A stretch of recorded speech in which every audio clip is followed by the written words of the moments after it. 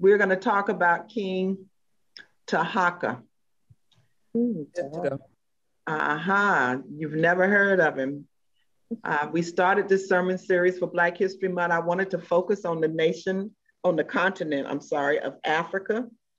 And we did a subtitle of Kings and Queens in Black Kings and Queens in the Bible. And so we started with King Nimrod, who, even though he was a king and was the first king, the first man in the Bible to have a kingdom, they never gave him the title King Nimrod. We talked about that and the fact that he formed the first kingdom that's named in the Bible. And then last week we talked about who? Kandaki Amatori, Kandaki Amatori, and the fact that Kandakis were powerful queens and they were co-regents. They were not just a pretty face. They ruled and reigned, and they ruled alongside their husband, and they ruled alongside their sons when their husbands passed. And so those are the two that we've done so far. And today we're going back to another king. Now, we're going to talk about King Taharqa. And he was the richest and one of the most powerful Kush kings in the world at that time. And I'm going to go to the scripture and read the scripture. Of course, we've already established that in the Bible, when they translated the Bible from Hebrew or Aramaic into Latin, they changed a lot of the people's names. Kandaki was changed to Candace, and Taharqa's name was changed to Tahira. So let's read the scripture first. So when the field commander heard that the king of Assyria had left Lachish, he withdrew and found the fighting along against Libnah. Now, Sennacherib received a report that, and this is the king, Taharqa, the king of Cush, was marching out to fight against him. So he sent messengers to Hezekiah with this word. Say to Hezekiah, king of Judah, do not let the God you depend on deceive you when he says Jerusalem will not be given into the hands of the king of Assyria. So in other words, when your God tells you you're going to be all right, you're not going to be all right this time. They had heard about how the God of Israel would save them, this small nation, from all of the big nations around them and from invasions and how he had kept them. And he's saying, I'm coming for you, and your God's not going to help you. Surely you have heard that the kings of Assyria have done all what the kings of Assyria has done to all the countries, destroying them completely. And will you be delivered? In other words, I done beat everybody I've gone to war with. I have conquered them. Do you think you're going to be the one country to survive? Verse 12, did the gods of the nations that were destroyed by my predecessors deliver them? The gods of Gozan, Haran, Respa, and the people of Eden who were in Tel Assar? In other words, these are all of the countries I've defeated, and their gods didn't help them, and your God's not going to help you. Where is the king of Hamath, or the king of Apad? Where are the kings of Lair, Sepharvaim, Hena, and Ivah? So the king sends Hezekiah this message. I'm coming for you. I've taken everybody out on my way to you, and you will be next. So Hezekiah received a letter from the messengers and read it. And then he went to the temple of the Lord and spread it out before the Lord. Now that was a very wise move. He took the letter, went into the temple, laid it out before the ark and said, look, God, this is what the king said about you. And Hezekiah prayed to the Lord, Lord, the God of Israel, enthroned between the cherubims. So he's describing the Ark of the Covenant. You alone are God over all the kingdoms of the earth. You have made heaven and earth. Give ear, Lord, and hear. Open your eyes, Lord, and see. In other words, hear what this man said and see what he's about to do. Listen to the words of Sennacherib, has sent to ridicule the living God. Now, when he said that, he did the same thing David did. He put the battle into supernatural realm. This battle is not mine. This is your battle to fight because he's come against you and your name and your authority and your power. It is true, Lord, that the Assyrian kings have laid waste these nations and their land. They have thrown their gods into the fire and destroyed them. But they were not gods, but only wood and stone fashioned by human hands. In other words, all of these other countries that he had conquered, they worship idols. Verse 19, now, Lord our God, deliver us from his hand so that all the kingdoms of the earth may know that you alone, Lord our God. Then Isaiah, son of Amoz, sent a message to Hezekiah. This is what the Lord, the God of Israel, says. I heard your prayer concerning Sennacherib, king of Syria. In verse 34, I will defend this city and save it for my sake and for the sake of my servant David. That night, the angel of the Lord went out and put to death 185,000 in the Assyrian camp. When the people got up the next morning, they were all dead bodies. So Sennacherib, king of Assyria, broke camp and withdrew. He returned to Nineveh and stayed there. One day while he was worshiping in his temple of the god of Nesruk, his sons, Adammelech and Sharezer, killed him with the sword, and they escaped the land of Ariad. And Escardon, his son, succeeded him as king.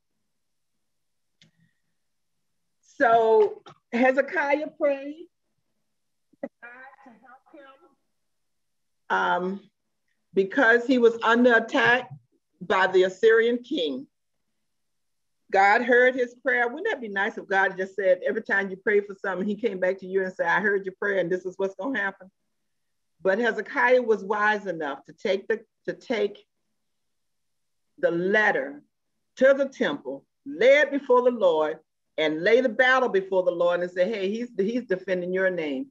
And one thing that you'll learn in all of these different stories, when the Lord stepped in, when his reputation is at stake, God steps in. And that's what he did. He stepped in and he used the angels to slay 180,000 men. And but on the other side of that, King Taharqa was coming up from the south. He was coming up from the land of Cush to defend Egypt and to help Israel. So that's why his name is in there. So it was a twofold. He had help coming from two ways. At that time, King Taharqa was the most powerful pharaoh, and he had the largest kingdom because he ruled both Cush and Ethiopia, all the land of Nubia. So let's do the backstory. The first dynasty king, which combined Cush and Ethiopia and the land of Nubian territory, was named King Pye, P-I-Y-E, and that's the shortened version of his name. And he was the pharaoh of both Egypt and the king of Cush, which is now in the present day Sudan. Now, King Pye, he went and he took all of the different cities. He did the same thing that King Nimrod did. All of the different little feudal cities and territories that were around, he brought them all together into one nation, and he ruled them. And then he took on the title of Pharaoh, because the Egyptian culture and the Cush culture was they merged together, actually. They were very entwined, and they borrowed from each other. And so he combined it all into one kingdom, and he ruled that kingdom. He ran that kingdom. Now, let's go back to Genesis 10 when we talked about Nimrod. And in Genesis 10, they have what they call they call it the biblical account of the nations. And in the first sermon, we talked about Nimrod, and we said that, and in verse 6, remember Noah had 3 sons, and one of the sons was named Ham. And they started listing the descendants of Ham, the Hamites, as they called them. The son of Ham was Cush, Egypt, Put, and Canaan. Look what 2 countries end up combining together under Pai, Cush and Egypt. They combined together. The sons of Cush were Septa, Havilah, Septa, Ramah, and Septika. The sons of Ramah, Sheba, and Dedan. Now, when I went back and looked at this scripture, I thought, my God, these are the countries. All of these became countries. All right, look at the names. They all became countries. And of this list, you got 2 kings that were mentioned.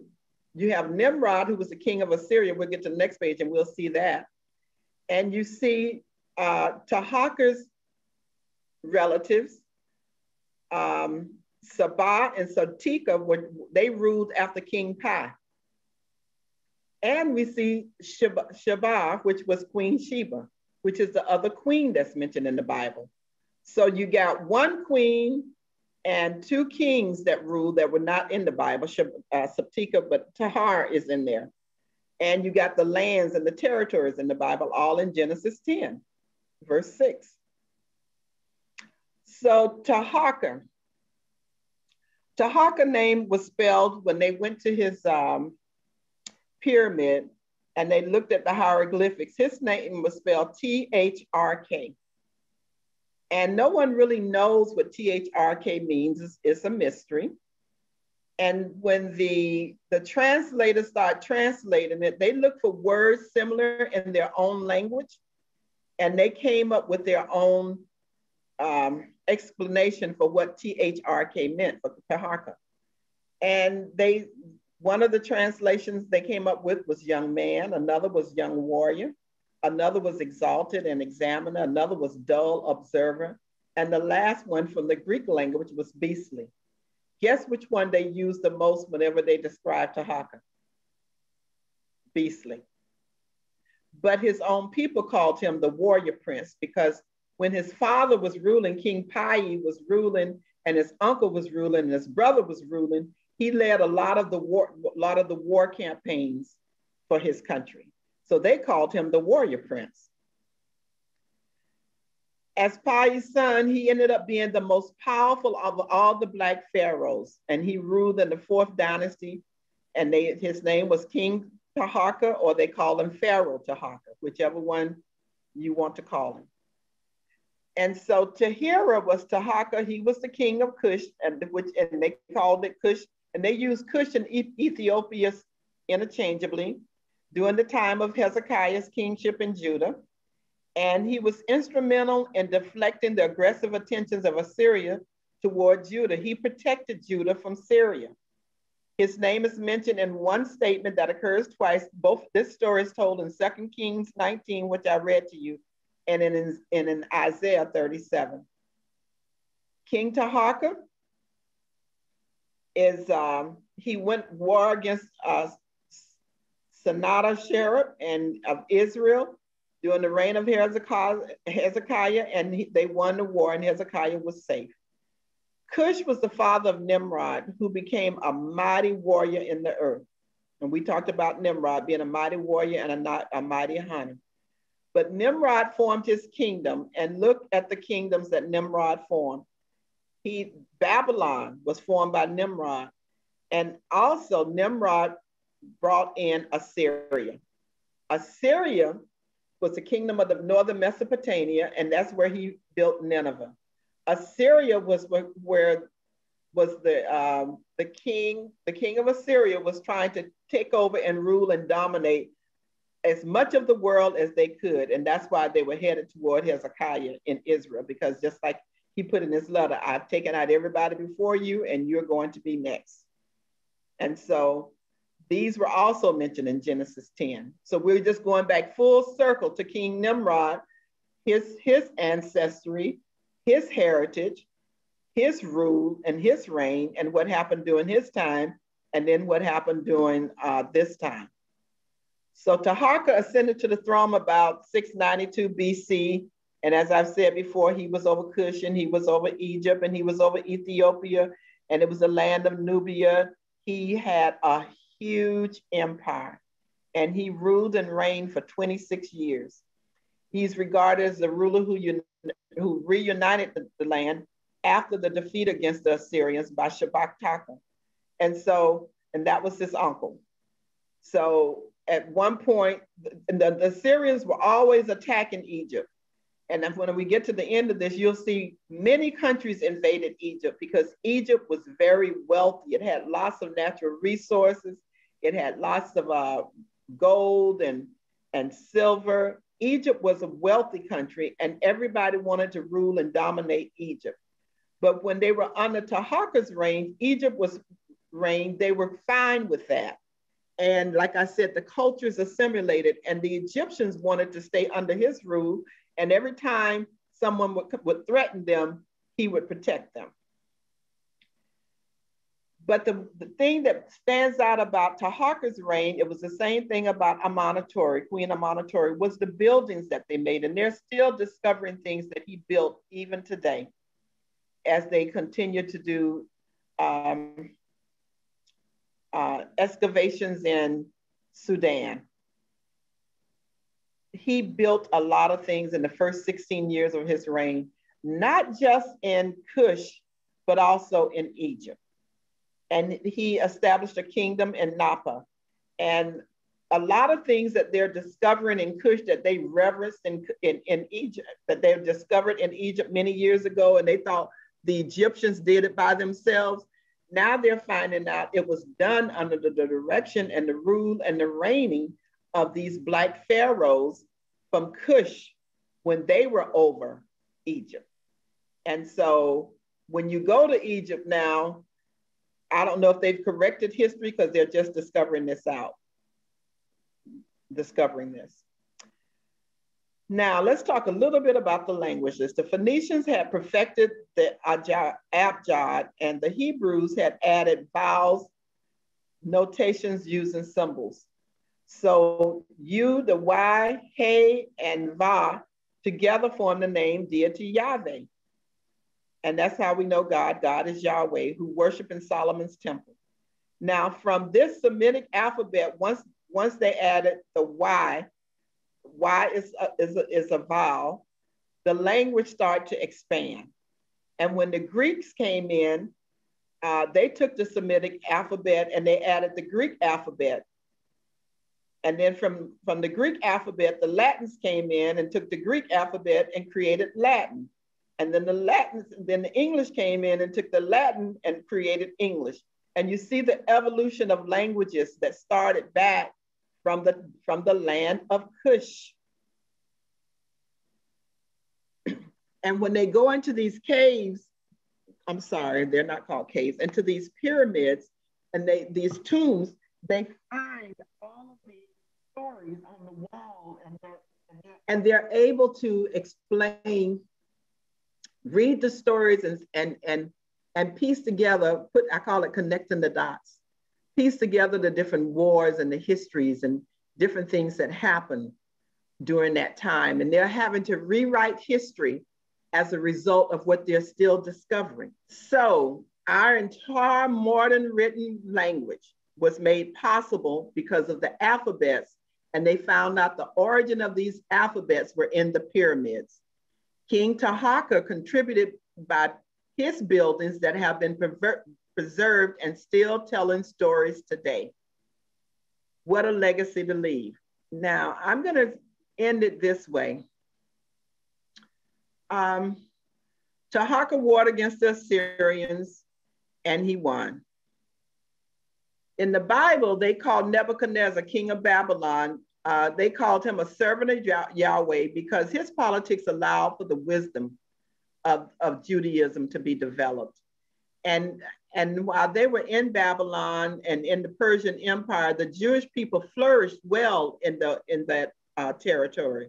The people of Judah became known as the Jews. Their Torah was compiled, and the postal service was invented, and the Pharisees class emerged, and the Talmud began to be written. So they, remember I said in polytheism, they weren't threatened by any gods. It's kind of like, well, no, it's not like in America today, because people in Christianity, they feel threatened by any other religion other than Christianity, which I don't understand. But in America, we have Judaism, we have Christianity, we have Muslims, we have Buddhism, we have all of these different religions, and we're not threatened by other people worshiping whatever they want to worship. And then under Cyrus, which the evangelicals say that was Trump, was a reincarnation of the Emperor Cyrus. Cyrus decreed, designed, and funded the building of the Second Temple in Jerusalem. And I don't know why the evangelicals think he's Cyrus. I've read what they've said, and I haven't connected the dots the way they have. So last week, someone asked me, what about how did the 10 tribes get lost? The 10 tribes were gobbled up. The northern tribes of Israel ended up being a part of Assyria. And when Pharaoh Taharqa went to war against Assyria and saved Judah, that's why Judah wasn't lost. That tribe was not gobbled up by Assyria. And when the 10 tribes, as the empire, every empire rises and every empire falls, when the Assyrian empire fell, the 10 tribes just migrated all over the continent into different countries. I said that Egypt, the poor land of Egypt, has been invaded so many times, and all the way back thousands of years ago. And the period that we're talking about is the period between 712 BC and 664 BC, when it was ruled by Black Nubian pharaohs. There were 4 dynasties, and King Taharqa was the 4th dynasty. And then the Persians came in. Persia and Assyria, they came in and they took over. Then the Greeks came in and they took over. And when Jesus was born, the Romans had come in and they had taken over the Middle East area. And so you look at all of the different times that they have been invaded. Why were they constantly invaded? I told you, because they were a wealthy nation, and they were like one of the king jewels to have as part of your empire. Note, when the Romans and the Greeks tried to go all the way down and invade all of the Nubian territory, they never really succeeded in conquering the capitals, because the Kandakis or the pharaohs would move further south. And the farther they got away, the more they went south, the more difficult it was for the Romans to maintain their supply route and to defeat the armies, because they knew the land and the territory and everything else. So Kush, Nubia, and Ethiopia has never been under foreign rule. When King Taharqa died, he died in 1664. He was buried in a large pyramid in Nura, which is there, like I told you, Nurai, which they're looking at now, and they're discovering more things about him. And there was a renewed interest in him, because in 2010, they found a 1-ton pink granite statue. And they were shocked to find that, because that signified how well respected he was and how wealthy he was. I read an article that said that Taharqa was the richest man in the world for a long time. And I promise you, I went to try to find it and I couldn't find the article again. He's considered one of the richest men that ever lived, because of all of the different territories that he ruled. And so he was just one name mentioned when Hezekiah prayed and he appealed to Egypt to help. Egypt was being ruled by King Taharqa, and Taharqa responded, and he protected Judah, and he protected Judah as long as he was in rule. He let them be independent. And so That's the story. That's the backstory of Taharqa.